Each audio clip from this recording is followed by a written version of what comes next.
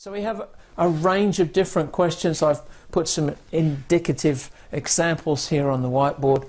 None of them are very difficult. They're revision questions. So we're hoping students already know these, and it's just a matter of becoming used to some slightly extended, slightly more difficult forms. But really the intention is that they'll revise these number facts. So we've got some straightforward ordinary revision questions. 6 times 3, we've got turnarounds, 3 times 9. Ordinary division questions, 21 divided by 3. Then we have some 1/3 of questions.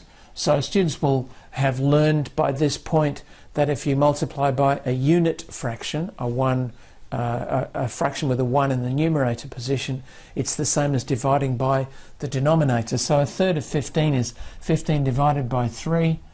That one's easy. Then we have an extended multiplication by a fraction.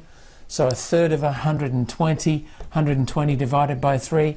That's 12 tens divided by 3. 12 divided by 3 is 4, so the answer is easy.